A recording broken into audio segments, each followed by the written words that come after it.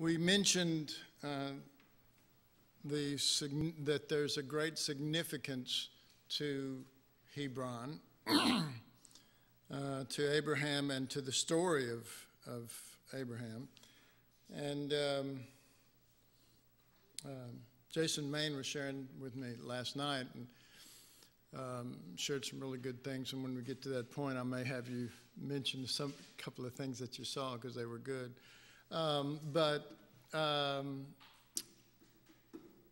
But he said something about, sorry, he skipped ahead. Well, y'all, unless I tell you don't skip ahead, or like sometimes I like reading something to you and letting you listen to it, and then you can go back and look at it maybe in your own time or maybe right after that.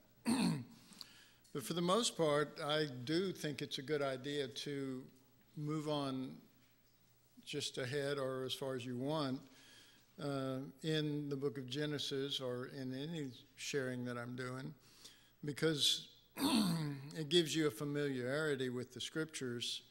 And maybe if the Lord should share something within those that you didn't see, it would mean more to you because you have those scriptures as a landing strip. So anyway, so just to show the significance here, you should keep your place in Genesis 13, but also turn now to Genesis 23, because we're going to just show some of the scriptures that show the significance of Hebron.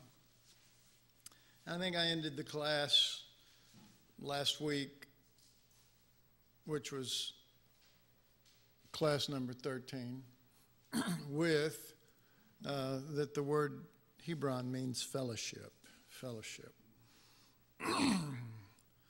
Genesis 23, and we'll read verse 2 through 4.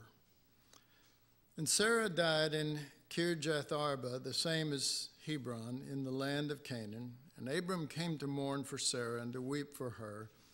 And Abraham stood up from before his dead and spake unto the sons of Heth, saying, I am a stranger and a sojourner with you. Give me a possession for a burying place with you, that I may bury my dead out of my sight. And then starting with verse 16 through 20. And Abraham hearkened unto Ephron, and Abraham weighed to Ephron the silver which he had named in the audience of the sons of Heth, 400 shekels of silver, current money with the merchant. And the field of Ephron, which was Machpelah, which was before Mamre, the field, and the cave which was therein, and all the trees that were in the field, that were in all the borders round about, were made sure. Verse 18, unto Abraham for a possession in the presence of the children of Heth, buried before all that went in at the gate of his city. And after this, Abram buried Sarah his wife in the cave of the field of Machpelah before Mamre, the same as Hebron in the land of Canaan, and the field and the cave that is therein were made sure unto Abraham for a possession of a burying place for the sons of Heth. And so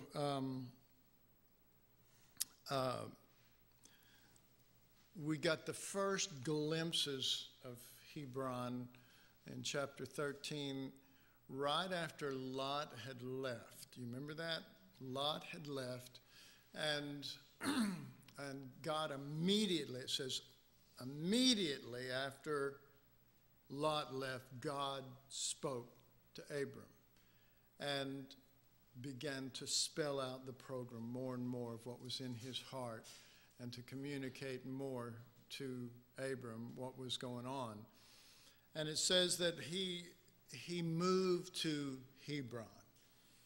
And that was this same place here we're reading, many years later, and involved basically the same people. And the story will build from that point to this point in relationship to the people from whom he bought it from and some of the relationships. But here we have just moments before he leaves, goes to Hebron and builds an altar. All of those, God speaking. He leaves. Lot's out of the picture as far as being the firstborn. And he's building an altar.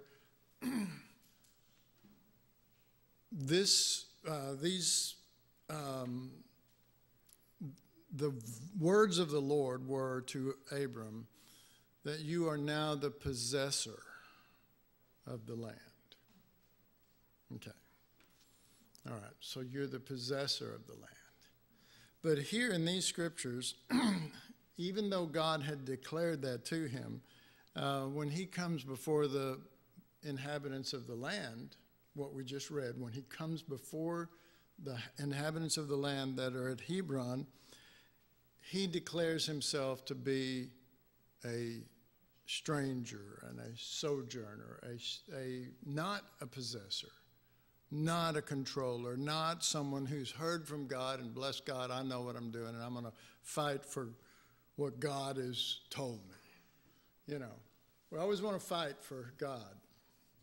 Or are we fighting for our possession instead of, you know, come on. If God tells you something and he says, well, I'm going to do this for you, give you that, do you really have to fight? I mean, can't you just go, well, I think that, you know, he's able to do that.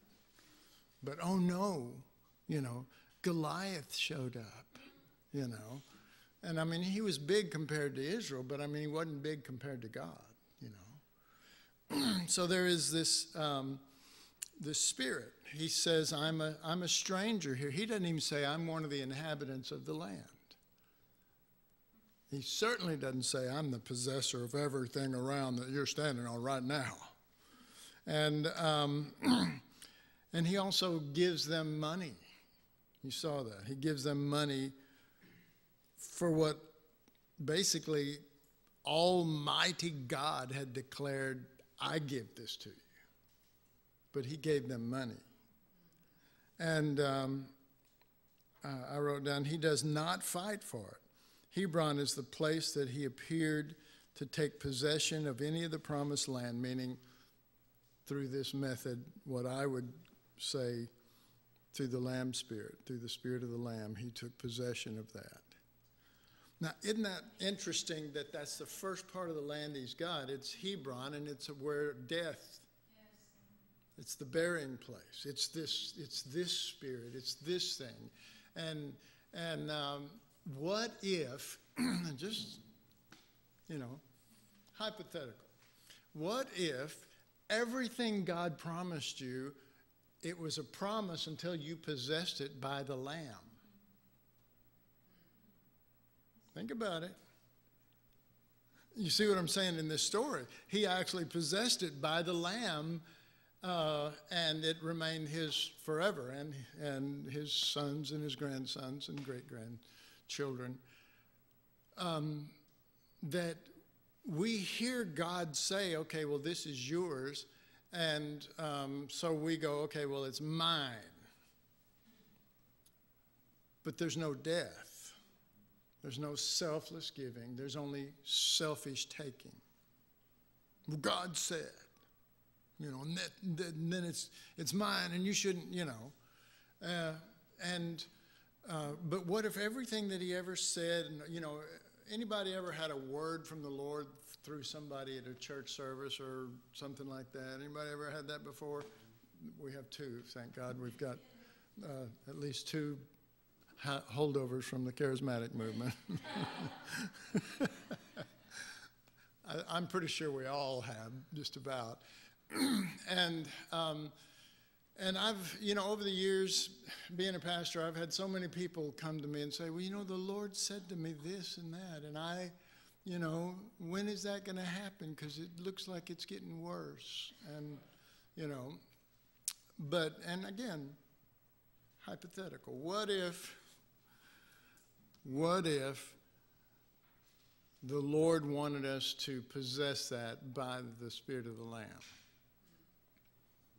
instead of taking it, or instead of claiming it, or naming and claiming it? that sort of spirit. And so he takes this part of the inheritance and he makes it a place of death. That's where they're all going to be buried. So anyway, you shared some things about the sons of Heth and a couple other things. You mind sharing that with us? Yeah. Why don't you come up here and just... Now, if you go over 20 minutes, I'm going to have to... I'll gong you.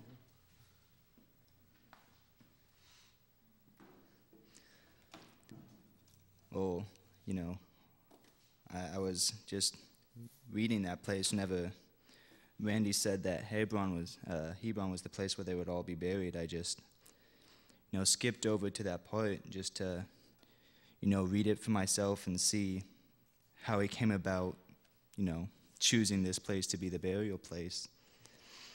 And, the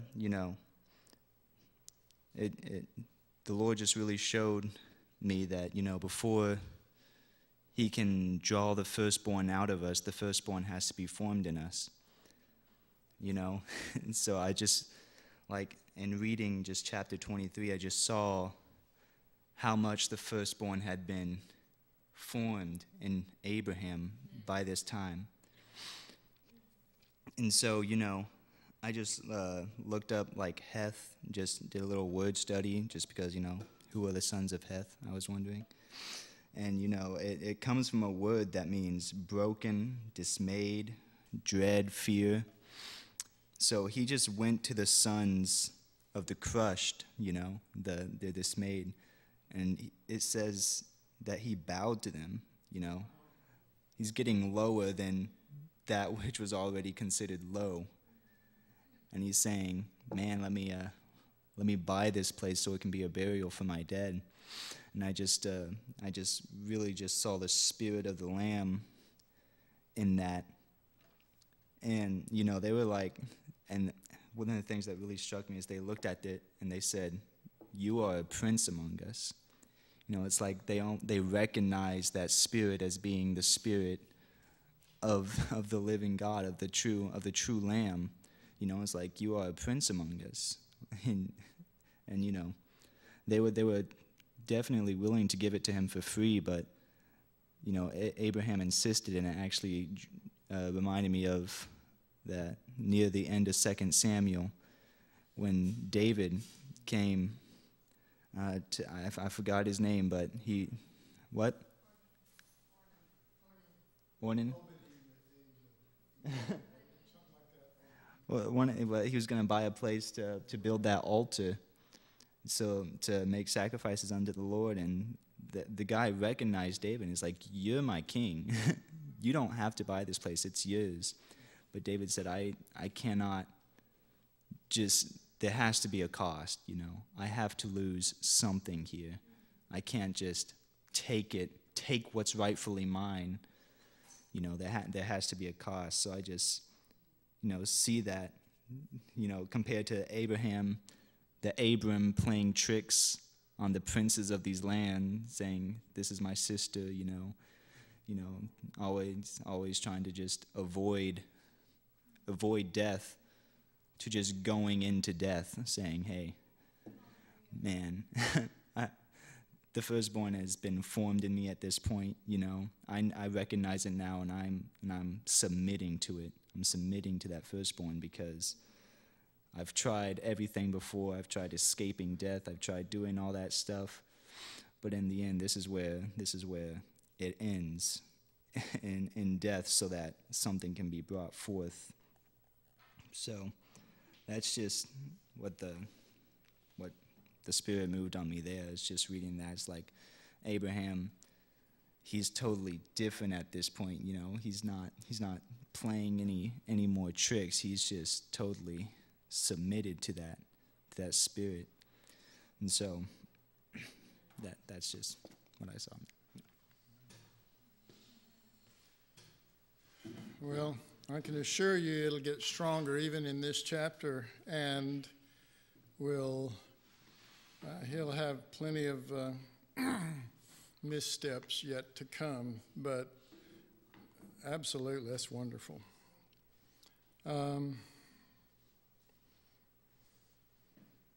Let's see.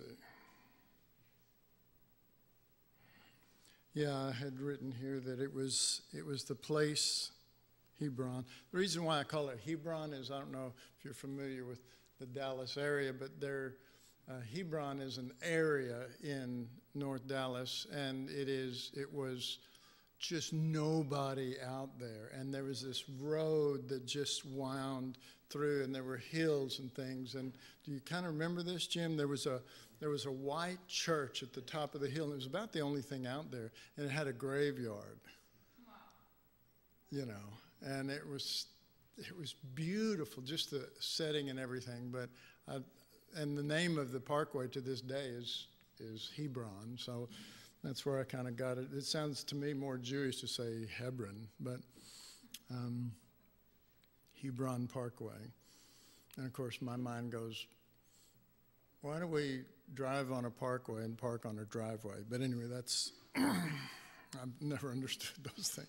All right, so to identify that as their place that they called home in Genesis 35, if you want to turn there with me. And remember, we're still in 13, so keep your place there. But Genesis 35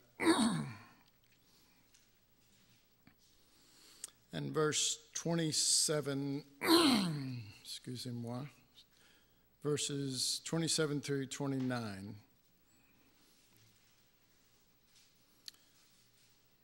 And Jacob came unto Isaac his father. Ooh, how's that sound? These guys, these names mean so much to me now. Unto Mamre, unto the city of Arba, which is Hebron, where Abraham and Isaac sojourned.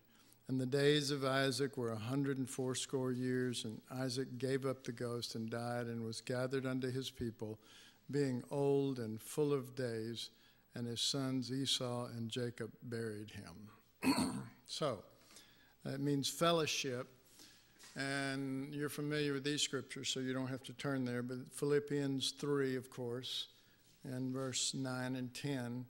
And be found in him, not having mine own righteousness. Well, just that right there is amazing, because everyone who claims to be found in Christ, they act as if they're righteous. I mean, the people that I see that do that, I want to be found in him so that I'll be righteous, instead of he has made unto me righteousness, and I don't have that, and I'm not that. At best, I am an earthen vessel of a great, great treasure. So I love the beginning of that, and be found in him, not having mine own righteousness. In other words, the first thought that comes to him about being in Christ is, I am not righteous, and I don't have my own righteousness. And it is liberating. It is liberating. But it liberates you from you, too. You know.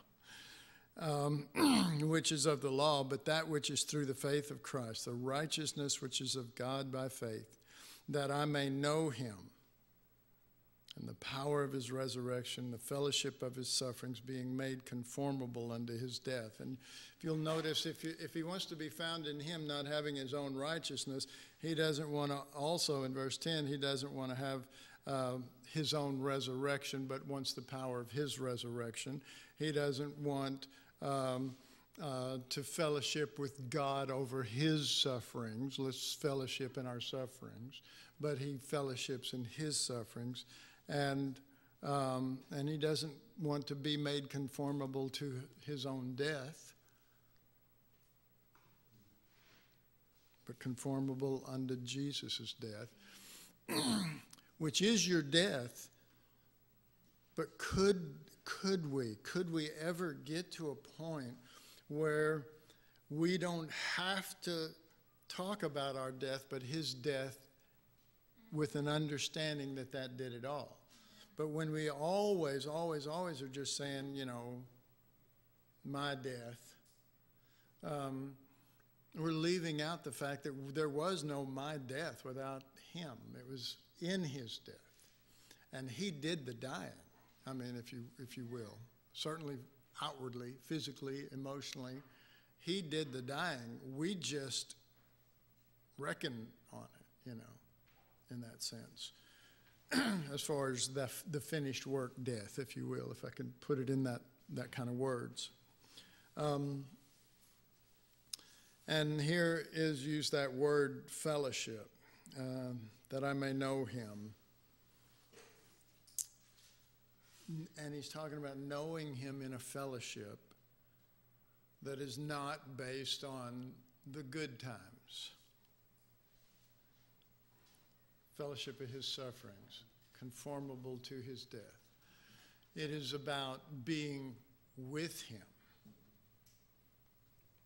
It is about being with him in his worst times, if you will, his sufferings. And some of you have heard the poem I wrote years ago called The Importance of Prayer, which sounds such a generic title, but basically it is, because some people who go, I'm not really into prayer. Well, that's what the poem's about. You should have been into it instead of sleeping. But anyway, missing eternal moments. Well, what are eternal moments? What are eternal moments passed by in that poem that we miss? They are the opportunity to be with him in his sufferings. We go, well, I missed eternal moments. What a great service, and I was sick or something. You know what I mean? Well, that's okay too, but that's, when we talk about fellowship here, we're talking about, being made conformable to his death. Hebron, fellowship, you're burying your dead there. There's a reality there. There's a greater reality there than just living there. And the reality is being with him in his death, being with him in his sufferings, being with him, the power of his resurrection, but it doesn't say resurrection power. And it's often misquoted. They'll read the scripture and they'll say, I want resurrection power. And that's a slap in his face. It's the power of his resurrection. Can anybody tell me what the power of his resurrection is? What? Okay. Or, to the degree that you enter into the death is the degree of the resurrection, if you will. The power of resurrection is that you have gone into death in a right spirit. That's, And of course, we're not talking about physical death only. In fact, physical death would just be a manifestation of a reality of death, but not the reality of the death by the Lamb. In other words, the death that Jesus died on that cross, it wasn't just his physical death. Yes, that was the ultimate, we call that the ultimate sacrifice. Ultimately, the ultimateness of that sacrifice is that he not just died for us, but he did it in a certain spirit. We call it the Lamb spirit, but it was a certain spirit that would rather die and lose than to see all the people that are doing the worst things that he's ever had to him, that they would die and go to hell. Or that they would die in their own lives. Their own lives. How many of you want to die in your own life? Woo! No. Well, this is practice time. This is practice time. We're getting opportunities every day to practice. All right, so I wrote, but concerning the seed that was promised, due to old age, time was slipping away for Abram and Sarah, right? Time's getting away. He can have all these journeys, and he can go down in Egypt and come out blessed, and he can, have God speak to him over and over again. But really, and say that this land I give unto you and to your seed. And he goes, but I don't have any seed. Okay, so let's try to put that in our story, not in this story.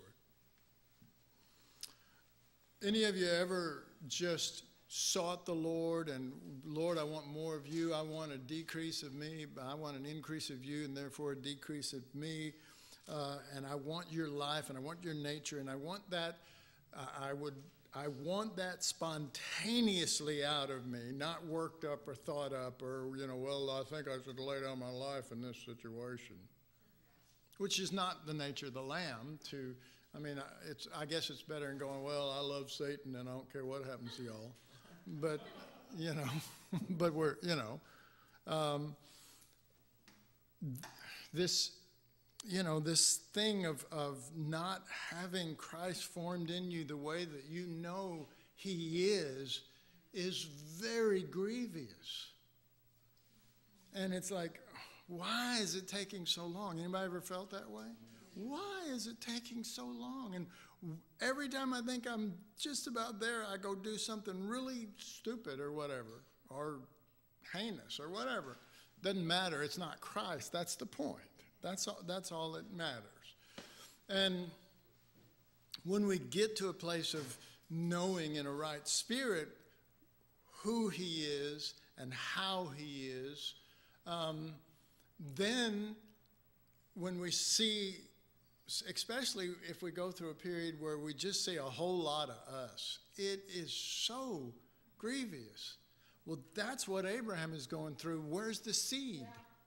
Where is the seed?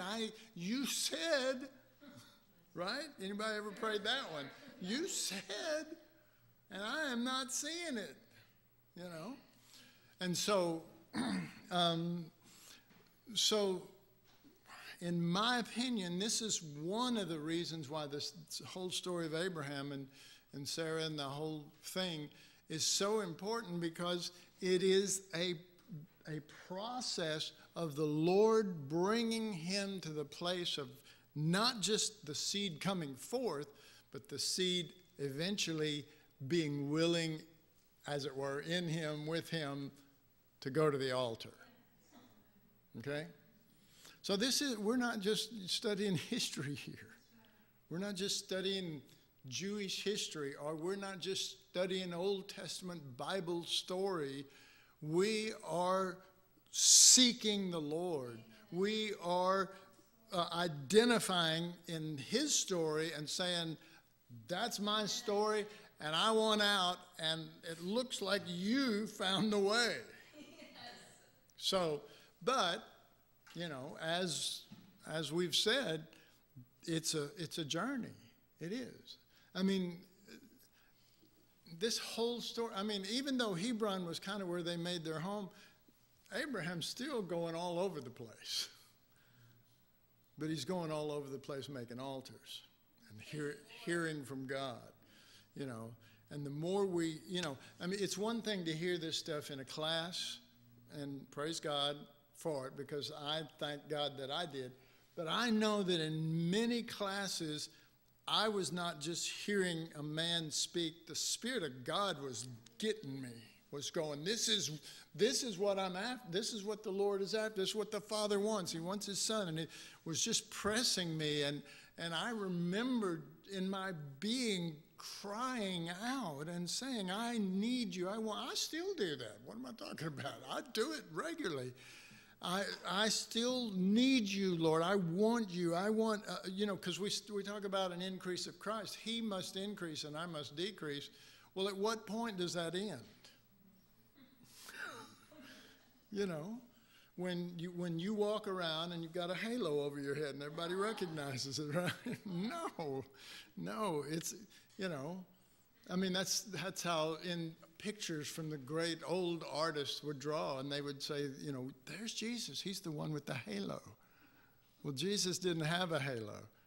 And Jesus, no matter what you say or what anybody else says, nowhere in there did it say he was very compassionate looking.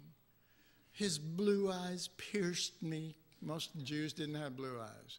That kind of stuff. Just ridiculous. It's not Jesus of Nazareth we want to know. We want to know the eternal Son as he is in resurrection, known as the firstborn, in whom we dwell, not having our own righteousness. Amen. Because there is no glory in claiming to be in him while we rest in our own righteousness. There's no righteousness imparted in that to us. It's just imputed at that point. That's imputed righteousness. That's not imparted righteousness yet. Okay, there's a process. I'm sure we dealt with that somewhere in the 87 years I've been teaching the Word. What? The righteousness series. There you go. Imputed and imparted and inputted.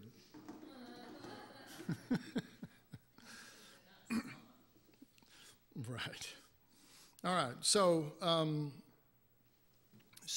that's where we can't gather in a building to a Bible school or church and just go through the motions, or we'll never get anything. It doesn't matter how much information flows into your head. You'll never really have anything. It comes when you come in here and in your heart you say, Lord, I'm here for you.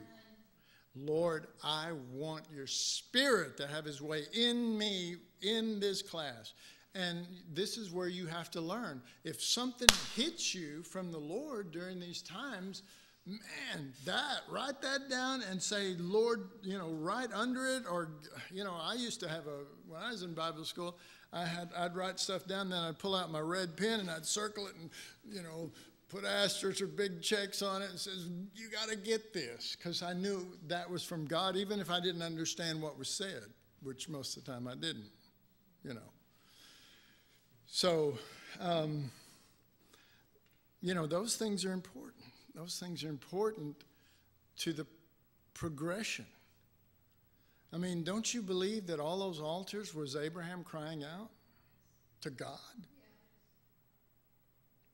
But they weren't just going, oh, God, I need you. Down at a little front with a cushion, a little kneeling cushion, oh, God, help me, help me, help me. I mean, this is altars, This is death.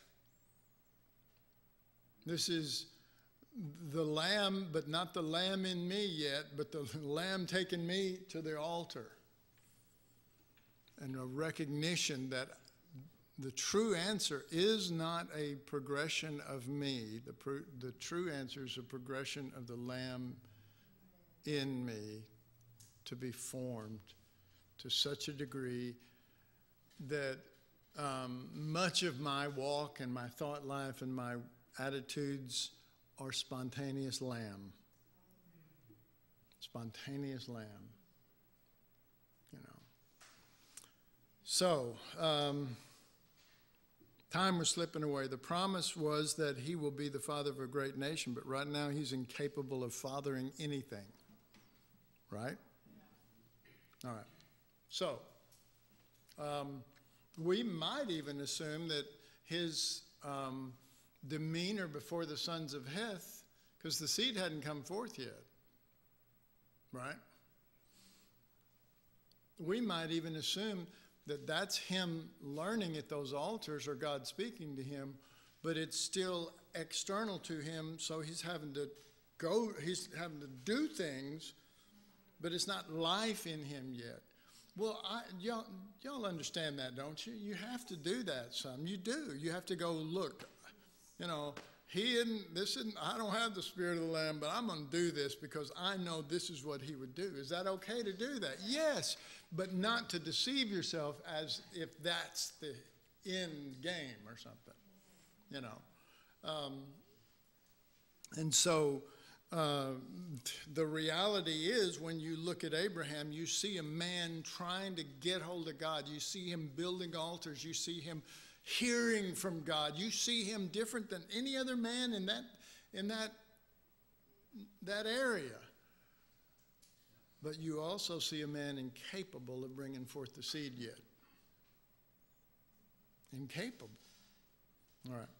So, what he will have to come to is not, I will keep meeting with God and I will get better and better. He has to drop that kind of thinking. He has to go, eventually these altars need to take me down. Eventually it must be the life of another. Eventually my desire is not the betterment of Randy Nussbaum. My desire is more of Jesus and less of Randy Nussbaum. And in truth, when the cross is fully revealed and you understand it, being made conformable to his death. So it's not even a decrease of you. Right? I mean, you get to a point where you're not going, Lord, I just want to decrease. I'm such a mess. And you get to a point where instead of that, you go, Lord, just kill me. And of course, the truth is, we're already crucified with Christ. Amen? We're already dead. But we need the reality of the one who brought us into that death by his way and spirit to live in us. Galatians 2:20, the life I now live in the flesh, I live it by that nature who loved me and gave himself. So I'm going to love him and give myself so that he can live. Amen. Well, are you ready to venture into chapter 14? Okay. Chapter 14 is pretty much detailing a lot of war and stuff like that until you get to the very end of chapter 14, which will be one of the best chapters or best parts of Abraham that we will have gotten into thus far. And I will tell you, did I tell you all this, that I had, when in my initial searching, the Lord had dealt with me out of the prodigal son and began to show me this, and then he took me to Genesis, and he just in a kind of like a universe, and you've got a curtain in front of you, and he just kind of went like this. He pulled it open like this, and I'm going, oh God, what? And he says, now I'm gonna feed that into you. But he gave me like the basic picture of Abraham all the way through, and the spirit behind that, which was in miniature form the prodigal son. And then he also gave me the whole story of Jacob and the incredible realities that are going to be, because all of this is, he's the God of Abraham, Jacob, Isaac, and Jacob, right? Yeah. And it takes all three of them. That's why they're all in one book, and the whole book basically is about that, the vast majority of it. And then took me to Joseph and the same thing. But one of the funny things that he didn't do was, and as we got closer to chapter 14, I began to worry, and I even had somebody ask me about it. Oh, man, I can't wait till we get to Melchizedek, at the end of chapter 14. And I went, God just didn't speak to me on that. And he really didn't at that time. And so I thought, well, he knows what he's doing, because I sure don't. And I don't want to fake anything, and I don't want to reteach something, you know what I mean? And if he doesn't have anything to say about it, I don't want anything. But as I began to, you have to sort of read ahead and prepare as you go then. A lot of times it's just organizing the thoughts that he gave you, but it's real to you still, because the life of it hits you. And that's it. The reality isn't, on paper or in your iPad or whatever. The reality is in you when the Lord does that. The reality is in you, and then you can organize letters and words. But a few days ago, I guess, maybe a week ago, he started opening up about Melchizedek. And it was the most amazing thing, because he shared the whole, most of you know the story of Melchizedek at the end of chapter 14. If you don't, you guys need to read it real well. But you know that in the book of Hebrews, and Melchizedek is this and that, and different, all this, there's a lot of stuff written and everything in the New Testament even. And when the Holy Spirit started sharing with me, basically he didn't even talk about Melchizedek hardly at all. Oh, he shared with me, and he shared incredibly with me and blew me away. And I said, how can you take the story of Melchizedek and not talk about it? But once we get into it, you'll see how he can do it. He's amazing. He's amazing.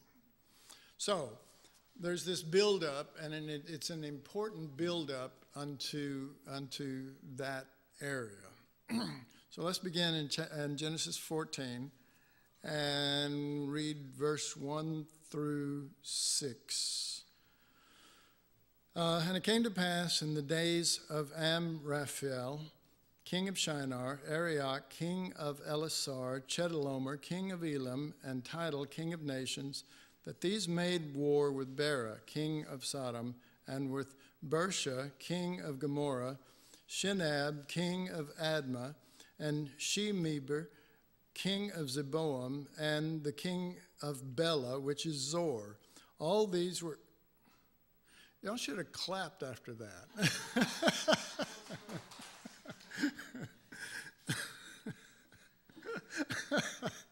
I'm sure if those guys were alive in the room, they'd go, you totally butchered our name.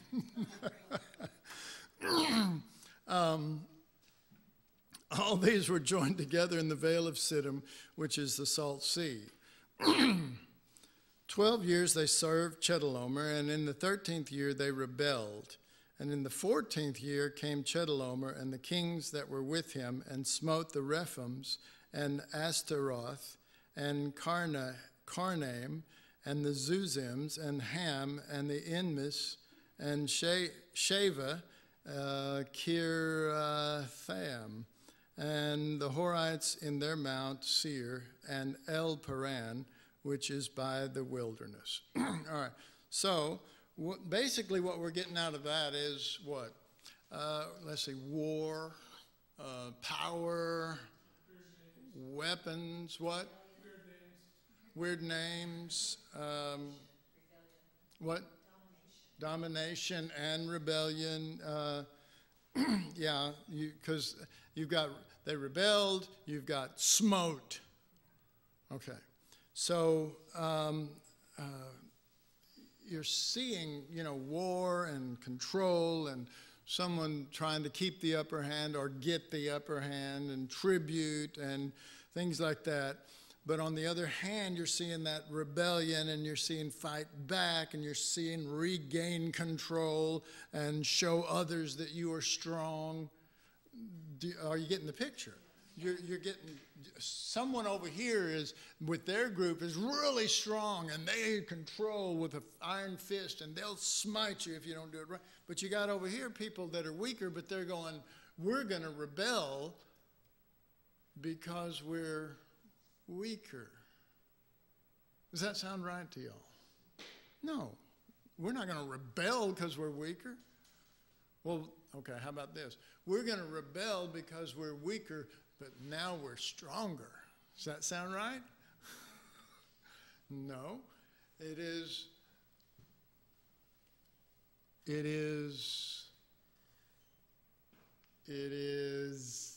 the story of Melchizedek down there that needs to talk, needs to speak to us, needs to have God just intervene. Just amazing, praise God. But you got it, so neither side is right. Neither side is right. Okay, so that's their story. What about our story? Where do we fit into that? Are we controlling? Are we rebelling? Are we, this and that? All those things that we could hear in the story, of war and control, and war happens when two sides decide to fight over something, you know. And trying to get the upper hand and trying to push people down for their own purpose and good gain. And then what we would call the nobler side, you know, we might even say, I am always for the underdog. Okay.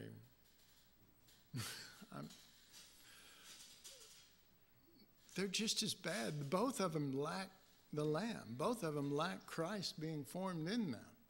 And so all you've got is war going on in a huge section of Palestine, and a bunch of names, but it doesn't matter what their name is. It's Adam and Adam.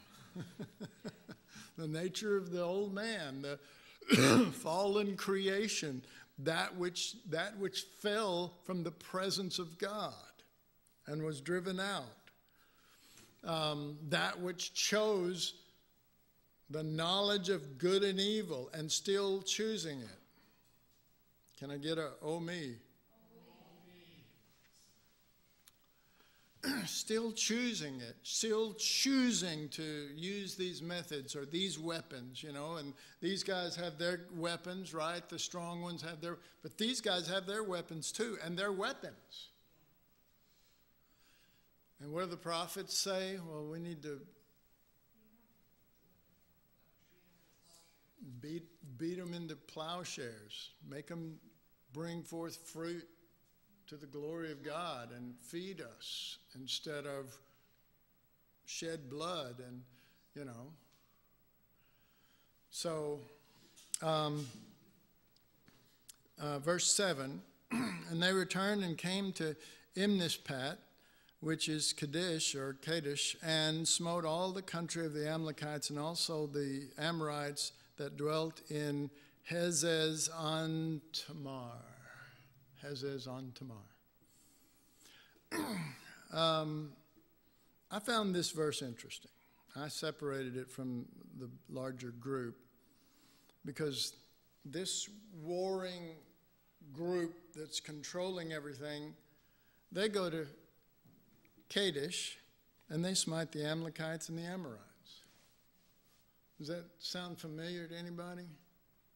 Or sound the opposite of someone else? Well, let me just read this since I'm getting a lot of blank stares. In this verse, this army goes to Kadesh and defeats the Amalekites and the Amorites. This is the same location and people groups that Israel faced when they got ready to enter the land and balk because of fear. In their eyes, they were as grasshoppers. Israel should have learned from Father Abraham that numbers and might cannot win against God's weapons. Yet Israel trembled. We see that here, and so I'm going to read the scripture. But you do know coming up in this 14th chapter, Abraham's going to call his servants, and they're going to go out and defeat this mighty army that's defeating the grasshopper stompers. All right, so this is, and you can turn there with me, chapter 13 of Numbers. Numbers 13, of course, keeping your place in Genesis 14. Numbers 13.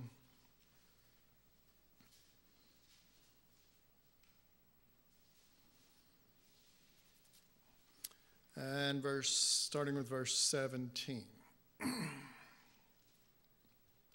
And Moses sent them to spy out the land of Canaan, and said unto them, Get ye up this way southward, and go up into the mountain, and see the land, what it is, and the people that dwell therein, whether they be strong or weak, few or many, and what the land is that they dwell in, whether it be good or bad, and what cities they be that they dwell in, whether in tents or in strongholds, and what the land is, whether it be fat or lean, whether there be wood therein or not. And be ye of good courage, and bring of the fruit of the land. Now the time was the time of the first ripe grapes. So they went up and searched the land from the wilderness of Zin unto Rehob, as men come to Hamath. Okay, now let's drop down to verse 27. 27. So this after they return from looking at the land. So they come back to report to Moses. And they told him and said, we came into the land whither thou sent us, and surely it floweth with milk and honey, and this is the fruit of it. Nevertheless, the people be strong that dwell in the land, and the cities are walled and very great. And moreover, we saw the children of Anak there. The Amalekites dwell in the land of the south, and the Hittites and the Jebusites and the Amorites dwell in the mountains, and the Canaanites dwell by the sea, by the coast of Jordan. And Caleb stilled the people before Moses and said, let us go up at once and possess it, for we are well able to overcome it. But the men that went up with him said, we are not able to go up against the people, for they are stronger than we. And they brought up an evil report of the land which they had searched unto the children of Israel, saying, the land through which we have gone to search it is a land that eateth up the inhabitants thereof, and all the people that we saw in it are men of great stature. And there we saw the giants, the sons of Anak, which come of the giants, and we were in our own sight as grasshoppers, so we were in their sight. All right. So, we have our view. We all have our view. And my view makes sense because I see giants. And they're real, And, I remember during the charismatic movement, somebody sharing, and they were talking about David and Goliath, and they said, that David went out, and it's like he just was saying in his mind, there's no giant. And I'm sitting there going, I think I was in my early 20s. I'm just going, what's the Bible saying? You got a big old spear and you got all this stuff. It's no giant. Just walk out there and just throw a rock and God will guide it and everything will be good, And, I learned that we can teach people our ideas on how to overcome, whether it can be that or whatever. But there are giants in the land here, and there was a giant before David. And he didn't say, you're not a giant. He said, it doesn't matter because you're standing on God's ground. You're claiming it, trying to take it, and yet you're an uncircumcised Philistine. Therefore, you will be defeated. That's right. And then he went to the stream and picked out a smooth, flat, wet river rock, and he put it into his sling, and he slung it, and it went zing, pow, hit the giant, said, oh, because it hurt him. Anyway, he fell down and defeated him. Sorry, I'll go off into weird things sometimes. These giants that are in the land are every bit giants, but they are nothing to God. And the Lord will regularly put you into situations where giants are bigger than you. Okay? He will. Your goal is not to be moved by the giants, but to stand with the Lord in his view and be with him. And I say this a lot, and I really honestly don't know how much it gets over. When I say be with him, I mean, that's what you do. That's what you want to do. I want to be with you, Lord. I want to be with you in your spirit. I want to be with you in your way. I want your mind in me. But here's the secret behind it. It's not claiming or wanting certain things. The end of that sentence that I just said, I want to be with you, or I want to have your mind, I want all that so I can be with you. I want to be with you. And this is the outline that you've given us to be with you. So my heart is not to overcome giants in me or giants out there. My heart is to be with you. And Father, I want that lamb spirit in me because that's what you love. That's who you are. And I can't, if you're lamb and I'm monster, then I'm not with you no matter what I do, how much I pray or read or whatever. I'm not with you. All right. Again, like Abraham, we've all experienced not being with the Lord and the agony of that and the hurt of that. But the important thing is that if your heart still remains steadfast after it, that you go, because I've had to say this to the Lord many times, I know I don't look like it, Lord, but I really do want to be with you. You know, I don't seem to be really, proving that, but I'm telling you. And I've said this, I'm asking you to not right now go by what I'm doing, but my words, I believe they're coming from my heart, but if they're not, just go by my words. I want to be with you. You see, I don't, my prayers are not, oh God, oh Almighty God. I just talk to him and I just tell him the way it is. I do. I just tell him, look, I'm a mess, but that's your son is the issue, not me being a mess. So even though I don't want that, I'm going to use that to continually show me where I'm not conformed. And instead of letting it totally destroy me or let the devil speak to me and say, you're just a hypocrite, which I loved in my earlier days when he used to say stuff like that to me. Well, you're just a hypocrite because you want this, but you won't act this way. And I'd just say back to him, I said, well, you're just a liar and the father of it, so I'm not a hypocrite.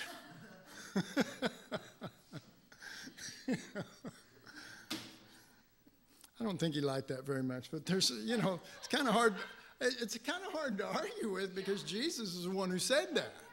You're a liar and the father of it. So, that's why I still marvel to this day when people say, well, the devil said this and it really, it's okay. I know y'all go ahead and say it. I'm fine with it. But I'm just saying it's just weird for me because,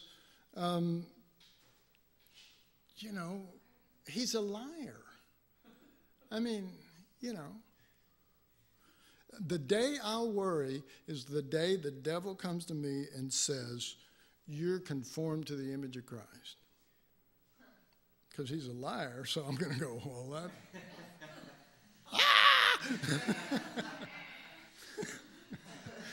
Anyway, we need to stop.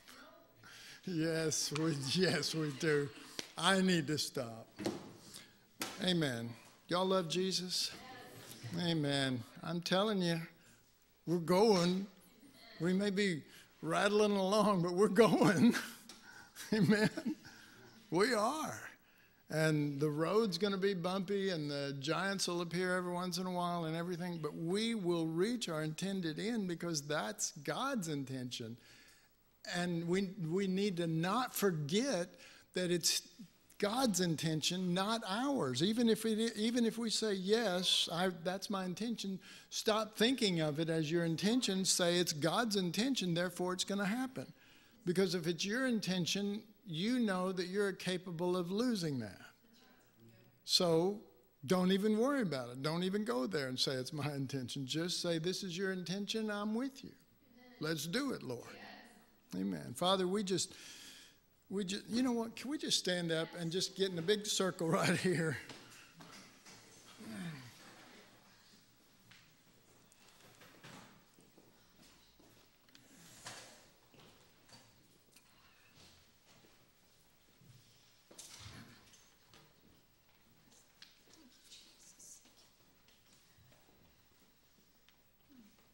You're with us, God. Before we pray, I'd like to welcome my friend Jennifer here tonight. Good to have you.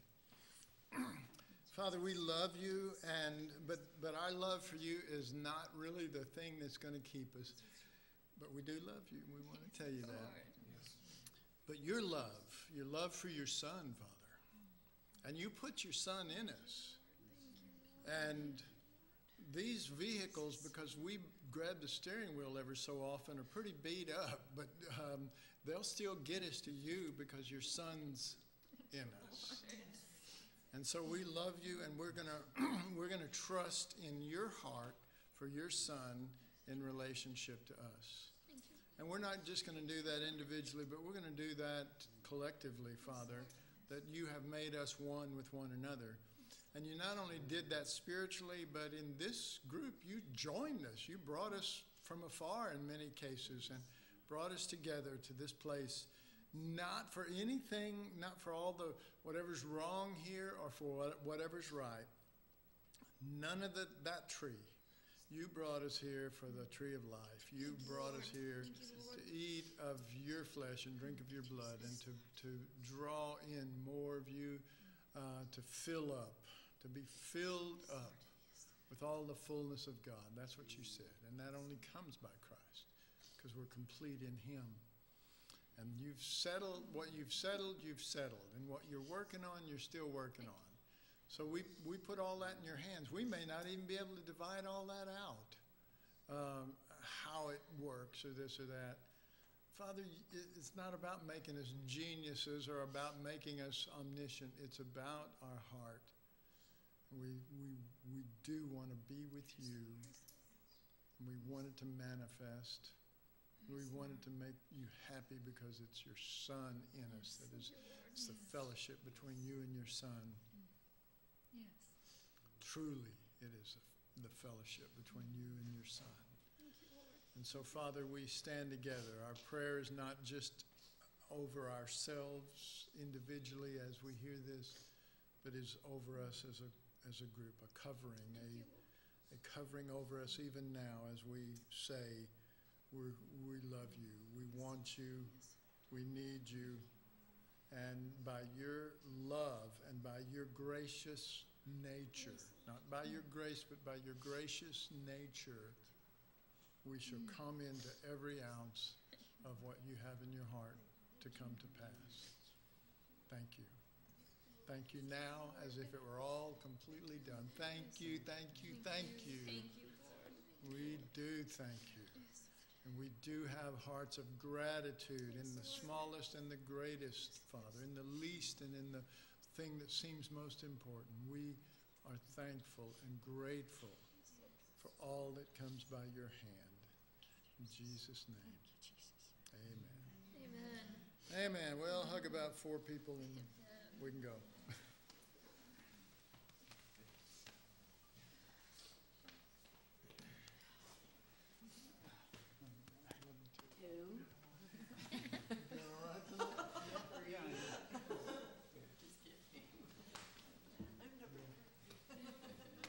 See, 1, 2, 3, 4. I did 4. Good. No more. So my kids are like, I did 4 dishes.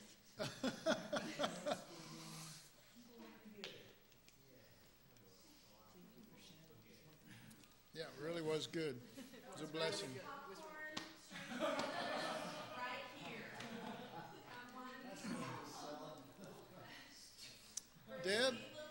Deb, weren't you going to do that?